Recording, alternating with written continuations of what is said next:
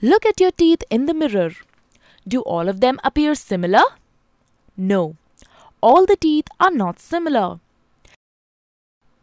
Let's learn in detail about tooth. Structure of tooth.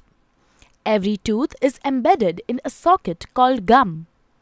Crown is the visible part of the tooth above the gum.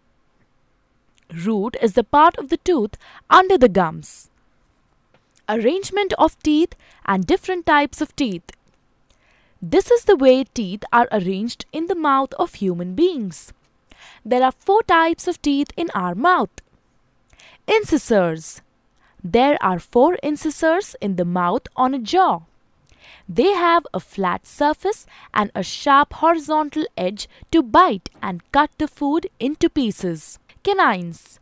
There are 2 canines, one on either side of the incisors for tearing and shredding food. They are stronger than the incisors. Pre-molars. There are 4 pre-molars just behind the canines and help in chewing the food. Molars. There are 6 molars.